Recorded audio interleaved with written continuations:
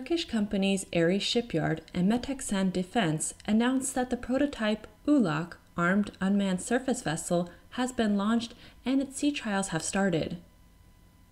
They are taking place off the coast of Antalya on Turkey's southern coast where ARES Shipyard is located.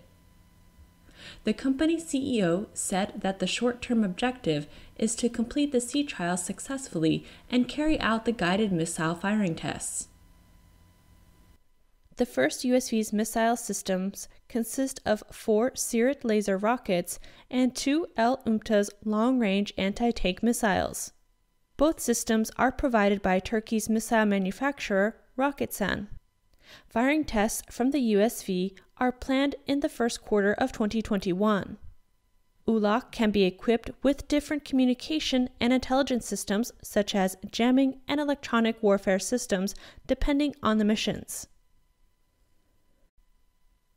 The USV is not only a remotely controlled vehicle, but also, and more importantly, an autonomous vehicle featuring artificial intelligence. ARES Shipyard and METEKSAN also announced that following the first ULAQ prototype, other USVs will be produced for various missions such as mine countermeasures, anti-submarine warfare, firefighting, as well as search and rescue missions.